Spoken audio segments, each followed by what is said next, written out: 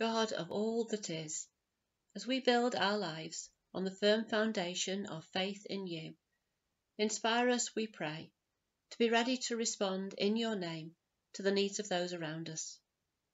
May the strength you give us help us to be willing, where needed, to deal with change. And may your love give us the strength to support others in their times of vulnerability. Continue to build your church, we pray, so that more people may come to know for themselves the love and the strong foundation you offer.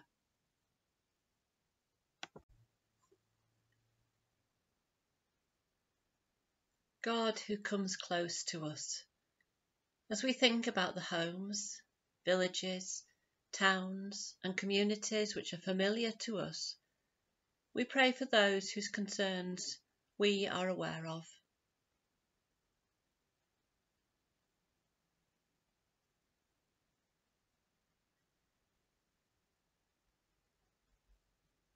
And as we ask your blessing on them, we ask also that you will help us to become more alert to and able to respond to the needs of our families, friends, neighbours, colleagues, and those we do not yet know, but who we will meet in the coming weeks.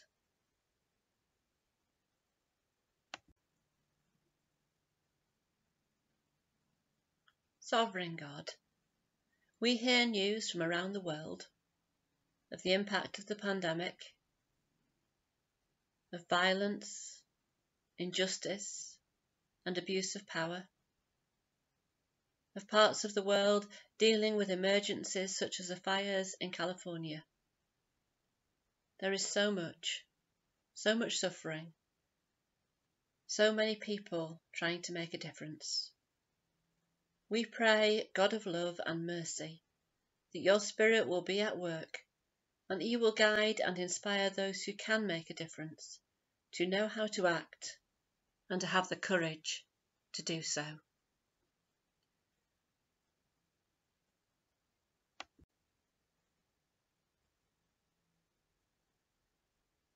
We ask our prayers in the name of Jesus, who taught his friends to pray as we do now, saying, Our Father, who art in heaven, hallowed be thy name.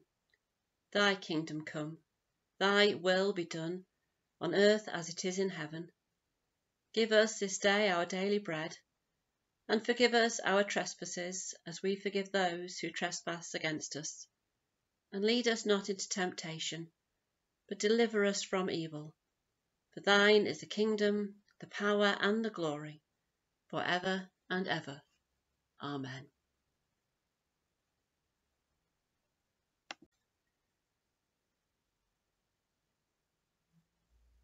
And now let's sing together.